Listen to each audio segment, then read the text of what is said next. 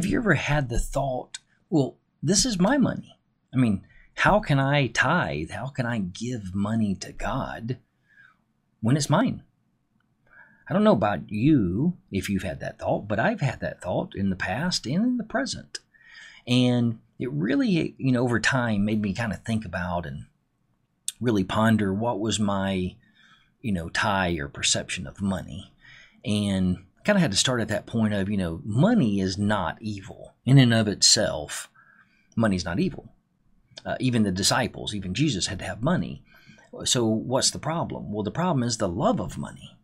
And what the attention, what the focus, what the choice, to go after money. And money has been one of my stumbling blocks. And not just money in and of itself, but what money, brings. The comfort, the feeling of security or importance or power or whatever it may be. So if you're caught in that thought process, and I was for a number of years, and at times I still get there, but not as often. But I, would argue in my mind, well, if I give my money to God, which, you can see the issue with my initial argument in my mind. It wasn't my money to begin with. But the thought process went, well, if I give my money to God, then I won't have the money that I need to pay for the things that I've bought or the things that I want to buy or live the life that I want to, because if I take money out of this pile and give it to God, then I'm short.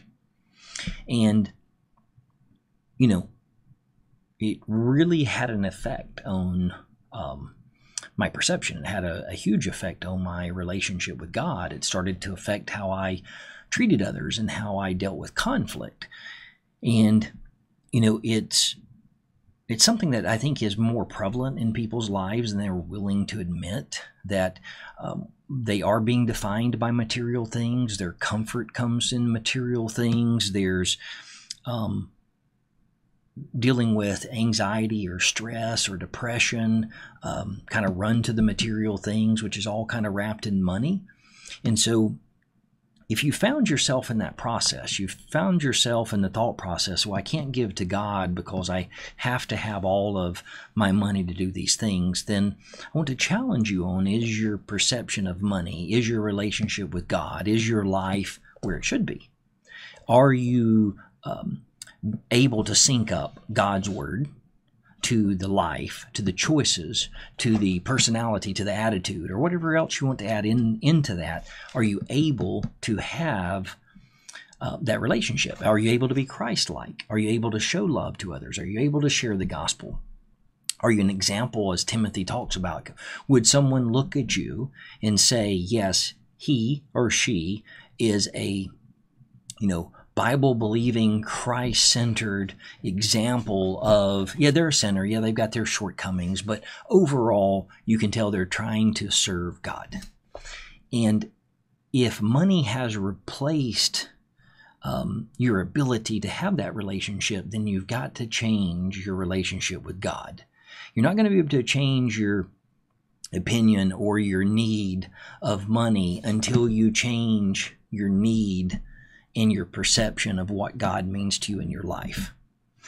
Because when I first went through this process, I tried to, do it on my own. I tried to say, well, if I can, get to this amount, if I've got 3 months or 6 months or 12 months or whatever in the bank, then I can start giving, more over to God. I tried to rationalize myself and come up with a plan in my mind that would resolve this. And in fact, I just had to step back and say, the country song, Jesus Take the Wheel. I mean, God, this is all yours anyway, and I'm going to have to trust you. And at the time, it was kind of a really hard conversation going on in my mind.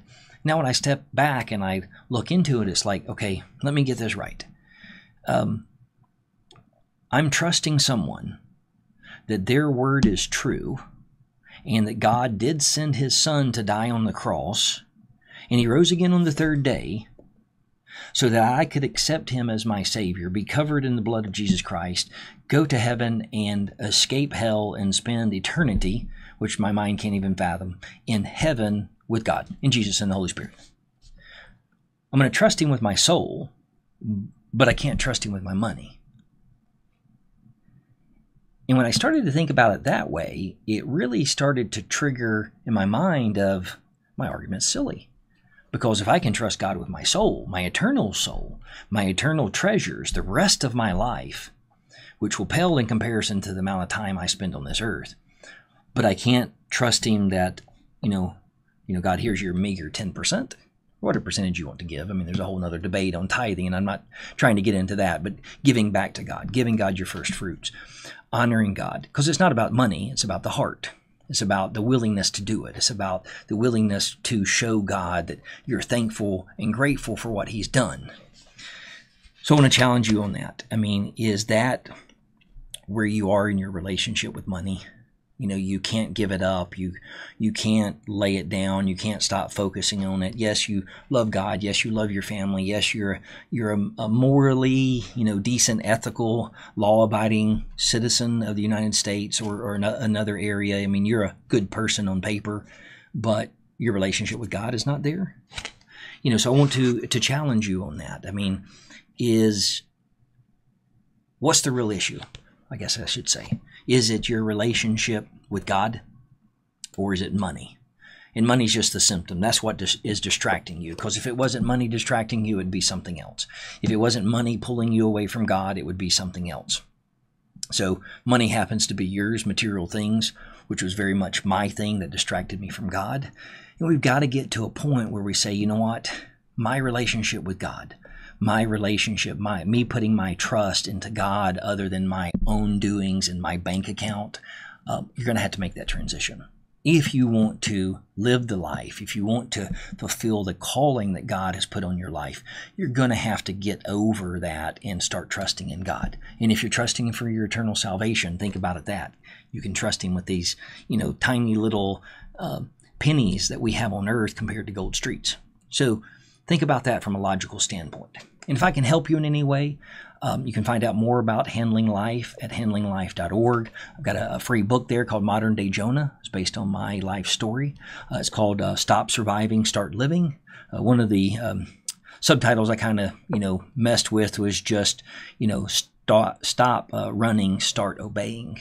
That's essentially, we're either in our relationship with God, we're moving towards Him or we're moving away from Him. So if I can help you in any way, or if you want to learn more, if you want to listen to some other podcast, or you want to share this with someone, or you want to write a review, I would love for you to do that, because it will help this ministry grow, and it will help us show others, hey, there is a way to apply God's Word, to apply your faith to all aspects of your life.